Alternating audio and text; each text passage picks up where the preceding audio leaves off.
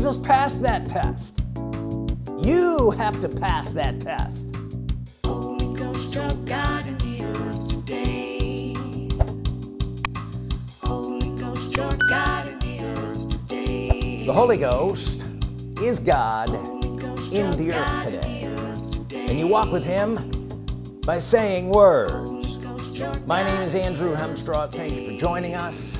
If this is your first time here, make sure you subscribe. If this isn't your first time here and these messages are blessing you, then consider becoming a partner with us. Tonight I'm going to talk about the biggest lie. And it's sadly believed by most of the church, most believers, even people in the world. They believe this. And it's a lie. Say it's a lie. It's a lie. Now, something that's that widespread, you could say that's the biggest lie.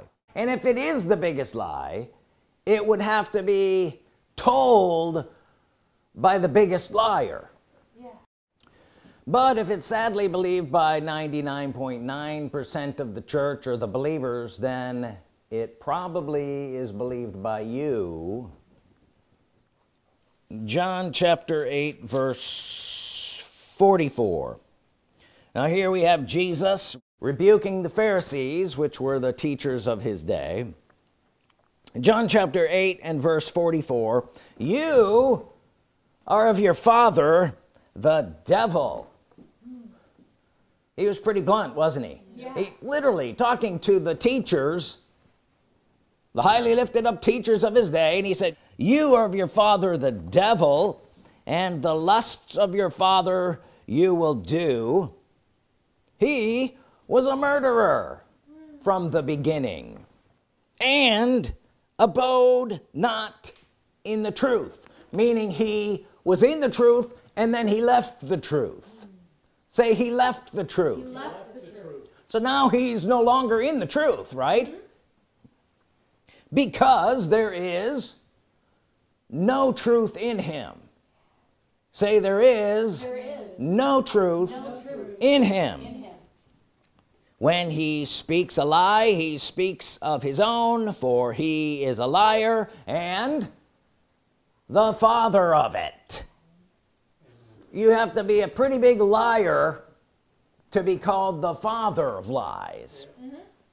He says he is the father of lies and there's no truth in him. How much is no truth? None. That's none. There's zero truth in him. So are we all right with that? Can you agree with me? Yeah. In contrast, let's look at the Holy Ghost, who is the Spirit of truth. Amen.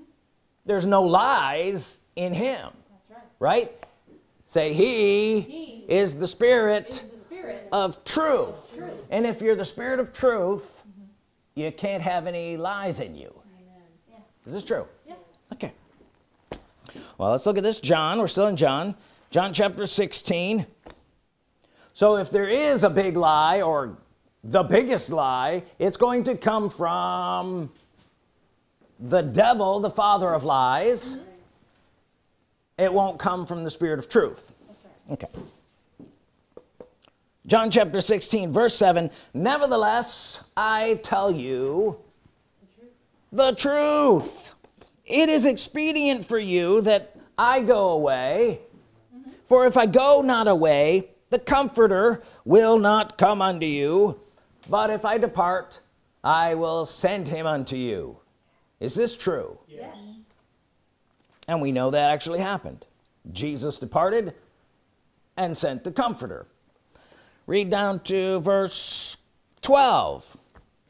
I have yet many things to say unto you, but you cannot bear them now. Verse 13, howbeit, when he, say he, the Spirit of truth is come. So he's a person and he has a name called the Spirit of truth. It's one of his names. Yeah. And then he goes on to say, he will guide you into all truth. So you might not be in all truth yet, but the Holy Ghost, the Spirit of truth, will guide you into all truth. You will be delivered from the deception you're in, or have the blinders removed from you, or the veil taken away, so that you can see clearly, and you will be able to understand things and see things and know things that you didn't know before, because you were blinded, not knowing the truth. Say, not knowing the truth.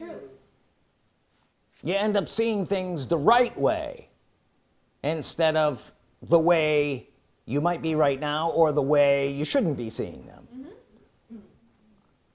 When you believe a lie, it makes the truth look suspect, because you already believe this. So then you go, I don't know about that, because you already believe something that's a lie. You already believe something that's a lie. And so when I come and present the truth to you, you go, that's a little too far.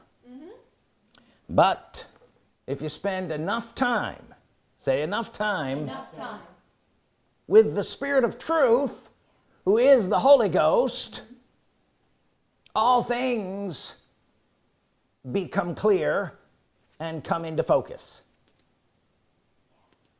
When you spend enough time with him, the one that Jesus sent, then all things become clear and come into focus. When you begin to worship him, the Spirit of truth, say worship him. Worship him. You enter in behind a veil where all things are yours. I hope you heard that. You enter in behind a veil where all things are yours. 1 Corinthians chapter 3 and verse 21. Therefore let no man glory in men, for all things are yours. Does your Bible say that? For all things are yours. Verse 22, whether Paul or Apollos or Cephas or the world, say the world. You know what that is, right? Or the world, or life, or death, or things present. You know what that is, right? Or things present, or things to come, all are yours. Are you here? Does your Bible say this? Is it true? Is this the lie? No, this isn't the lie. This is the truth. In order for a lie to be seen for what it is, we must first see the truth. We're going to expose the biggest lie, but first we have to see what the truth is, so that the lie becomes obvious. It's an obvious lie. It's a big one, but it's an obvious one. So you have to see the truth. 2 Timothy chapter 3 and verse 16, we're talking about the Spirit of truth. All Scripture, say all Scripture. All Scripture, say all Scripture. All Scripture is given by inspiration of God, or literally God-breathed. Some translations say that. God breathed them out, and they became scriptures. All Scripture is given by inspiration of God and is profitable for doctrine, for reproof, for correction, for instruction in righteousness, that the man of God may be perfect, thoroughly furnished unto all good works. All Scripture given by inspiration of God. God who? God the Holy Ghost, and his other name is the Spirit of truth. So here we have scriptures written by the Spirit of truth. Are you here? Is this too difficult? 2 Peter chapter 1 verse 21, for the prophecy of the scripture came not in old time by the will of man, but holy men of God, what? Spake. Spake as they were moved by the Holy Ghost. So the scriptures came to us by holy men of God speaking as they were moved by the Holy Ghost. God breathed. Yeah. Say, God breathed. God breathed. Truth. Are you here? Yes. So the scriptures are by the Spirit of truth, the Holy Ghost, breathing upon men and them writing them down, not by the devil forcing people to write lies. Are you here? Yes. Is this okay so far? I'm trying to set you up. We have your Bible, right? Is the book of Daniel in your Bible? Yes. Let's see if we can find it. Daniel. Oh, there it is. Would the book of Daniel qualify as scriptures, God breathed? Was Daniel a holy man of old, moved upon by the Holy Ghost, the Spirit of truth, and he wrote these things down? Am I making this more difficult than it needs to be? So you would say that the book of Daniel qualifies to be true, Yes. right? These things matter. So you're saying the book of Daniel is true, which means it's not a lie. Are you here? Yep. Which means it's not true. What is not true? A lie is not true. Yeah. So the book of Daniel is true. Okay. Go back to Daniel chapter 4. This is with Nebuchadnezzar. You've heard of him. Daniel chapter 4, verse 7. Then came in the magicians and the astrologers and the Chaldeans and the soothsayers, and I told the dream before them, but they did not make known unto me the interpretation thereof. Verse 8. But at the last Daniel came in before me, whose name was Belshazzar, according to the name of my God, and in whom is the spirit of the holy gods, and before him I told the dream. So here comes Daniel. All the other guys couldn't do it, but Daniel comes in and he has a superior God with him, Yeah. the Lord of spirits, also the Spirit of truth. And this goes on for quite a while here, and now he's giving the interpretation of this dream. Daniel chapter 4 verse 17. The matter is by the decree of the watchers, to the intent. Say, to the intent. To the intent. This is the whole point of this vision, and this is what Daniel's telling him. To the intent that the living may know that the Most High rules in the kingdom of men and gives it to whomsoever he will, and sets up over it the basest of men. So this was the intent that this dream was given, that the living may know. Do you know who the living are? Would this apply to you? Yes. Are you the living? Yes. Say, I'm the living. I'm the living. That the living may know that the Most High rules in the kingdom of men and gives it to whomsoever he will. Is this true? Yes, it Is it still true? is. Yes. Yeah. I hope I paved the road clear enough to get us here that these words are true. These are the true words. Yes. The true. Let's read verse 18. This dream I, King Nebuchadnezzar, have seen. Now thou, O Belshazzar, that means Daniel, declare the interpretation thereof. For as much as all the wise men of my kingdom are not able to make known unto me the interpretation, but thou art able, for the spirit of the holy gods is in thee. Go down to verse 24. And this is Daniel speaking. This is the interpretation, O king. This is the decree of the Most High, which is come upon my lord the king. verse 25, that they shall drive thee from men, and thy dwelling shall be with the beasts of the field, and they shall make thee to eat grass as oxen, and they shall wet thee with the dew of heaven, and 7 times shall pass over thee. 7 years. Till thou know that the Most High rules in the kingdom of men and gives it to whomsoever he will. This is the interpretation. This is the intent, that you would know that the Most High rules in the kingdom of men and gives it to whomsoever he will. Verse 26, thy kingdom shall be sure unto thee after, say after thou shalt have known that the heavens do rule.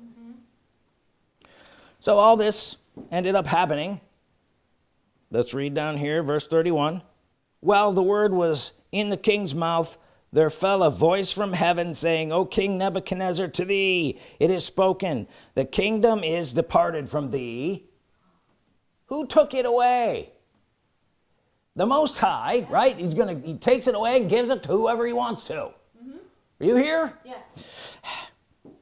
Verse 33, that same hour was the thing fulfilled upon Nebuchadnezzar, and he was driven from men and did eat grass as oxen, and his body was wet with the dew of heaven, till his hairs were grown like eagle's feathers, and his nails like bird's claws. And at the end of the days, I, Nebuchadnezzar, lifted up mine eyes unto heaven, and mine understanding returned unto me. Just like that. Yeah. After 7 years, according to the word of the Lord. Mine understanding returned to me, and I blessed the Most High. Say, he blessed, the Most High. And I praised and honored him that lives forever, whose dominion is an everlasting dominion, and his kingdom is from generation to generation, and all the inhabitants of the earth are reputed as nothing, and he doeth according to his will in the army of heaven and among the inhabitants of the earth, and none can stay his hand or say unto him, what doest thou? Yeah. Who can stay his hand and say, what are you doing? No one. Say no one. No one. No angel? No devil? No man? Are you here? Yeah. This was proof. Here, Nebuchadnezzar was the king of Egypt at the time. He was the biggest dude on earth. And God said, go eat some grass. And there he went. Is this in your Bible? All right. Verse 36. At the same time my reason returned to me, and the glory of my kingdom, and my honor, and the brightness returned to me. Say, the brightness returned to me. And my counselors and the Lord sought unto me, and I was established in my kingdom, and excellent majesty was added unto me. Verse 37, now I, Nebuchadnezzar, praise and extol and honor the King of heaven, all whose works are what? Truth. All whose works are truth, and his ways judgment, and those that walk in pride he is able to abase. There is one, say one who rules, as we can see here, and gives kingdoms to whomsoever he will, and no one, nobody, no devil, no nothing can stay his hand or stop him. True or not true? True. Bible or not Bible? Spoken by the Spirit of truth, the Lord of spirits, or not? I believe this. This is what I believe. Did Jesus know this? Yes. Was this something, no, Jesus didn't know about that. He'd never read the book of Daniel. That's new revelation. No, he knew this. Say, Jesus knew this. Let's look at Luke chapter 4. Are you in agreement with me that there is one who rules and gives to whomsoever he wills. No one can stop him. Luke chapter 4 verse 8, thou shalt worship the Lord thy God, and him only shalt thou serve. Took Nebuchadnezzar a while to get there, didn't it? He had to go through a lot of stuff before he figured it out. Jesus said, thou shalt worship the Lord thy God, and him only serve. This statement by Jesus was a direct response to something that the devil said. Let's look what the devil said. Luke chapter 4 verse 5, and the devil takes him, Jesus, up into a high mountain and showed unto him all the kingdoms of the world in a moment of time. And the devil said unto him, all this power will I give thee, and the glory of them, for that is delivered unto me, and to whomsoever I will give it. Does this sound right? No. What do we read in Daniel? And believe me, I got a lot of other scriptures besides just Daniel. We only have a certain amount of time. This is a complete, utter, and outright lie. But in a way, you got to give the devil a little credit here. If you have to lie to Jesus, you better pull up your big boy liar pants and make the biggest lie you could possibly think of. Are you here? Yeah. And of course it didn't work. Jesus said, it is written, thou shalt worship. Who did Nebuchadnezzar come up with? The Lord your God, and him only will you serve. It was in direct response. Jesus was responding to that. The devil's saying, I'm going to give you the kingdom and the power and the glory because it is mine to give. Jesus said, thou shalt worship the Lord your God, and him only shall you serve. All things are yours when you worship him. Are you here? Yes. And I'll give it to you. False claim, it was a lie, as if it were his to give. We've proved that it's eminently false according to Daniel and the Holy Ghost and the Spirit of truth. And Jesus addressed directly where and from whom this power comes, and it wasn't from the devil. Thou shalt worship the Lord thy God, and him only shalt thou serve. And there you have it. That's the biggest lie ever told. Pretty big lie, huh? Yeah. He's the father of it. How much truth is in that? None. There is no truth in him. Sadly, most people still believe that. They live according to it. They think it's true. And they're under what the Bible calls strong delusion. But the Lord of spirits, the Spirit of truth, requires more of you. If you still believe that all those things come from the devil, and you can't go here where I'm talking about right now, you're blocked, you're blinded, and you're kept out. Jesus passed this test. Say, Jesus passed this test. Passed this test.